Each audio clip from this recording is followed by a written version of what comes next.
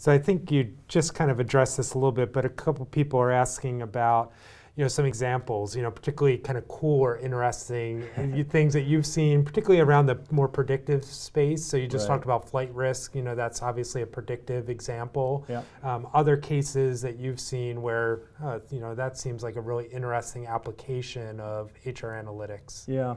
So I'll just share two that I'm familiar with more from reading the popular press, and that's Xerox and JetBlue and some of the things that they're doing around predicting, either in the case of Xerox, attrition, and in the case of JetBlue, actually trying to predict flight attendant absenteeism or attendance patterns.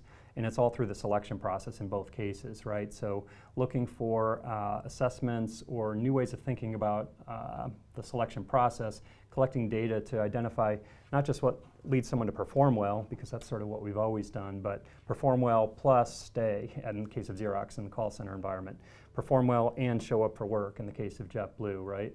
And both are extremely costly. In the case of Xerox, it costs quite a bit to continuously replace, and then in the JetBlue environment, flight attendants don't show up for work. You've got all sorts of problems with, shuffling staffing around, and then flight delays, dissatisfied customers, and so on. And so maybe the applications aren't so new in the sense that we've always long thought about how to best predict performance and so forth, but it is a predictive application. It is trying to be thoughtful about something new and different about what kind of employees you might want in those environments, and then using the data to test it and improve upon those practices. So, those would be a couple of examples in the more predictive sense of we have data at time A, and we're trying to understand what's likely to happen at time B. Mm-hmm.